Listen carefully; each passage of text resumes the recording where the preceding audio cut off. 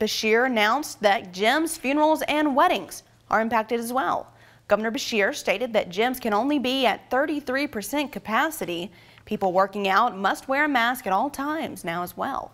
Now, this is a huge hit to locally owned gyms in Bowling Green with the new year quickly approaching. Peak season for gym membership is in January, and local gym owner Manny Pennon says the limited capacity and mask mandate may slow down his business once again. We are seeing that it's hurting us. It is hurting us, you know. But like I said, I mean, it could have been worse. You know, they could have shut us down as well. And you know, we're just small business owners out here. Just, you know, this is for a bunch of us. This is all we got. Another mandate, Beshear announced Wednesday, no indoor gatherings of more than 25 people in a room. Now that includes weddings and funerals. Many brides who have had to already push their weddings back may have to significantly cut their guest list at the last minute.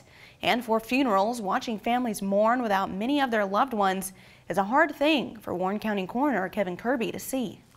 I look at it that you don't have the closure that you would normally have by having a service and being there and viewing the person and being with your other family members, that you just don't have that that closure that you would have if you did have a regular service. So some of the family members aren't going to have that closure. I think it's hard on family.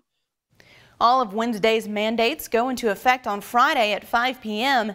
As of now, the mandate is expected to end on Sunday, December 13th at midnight.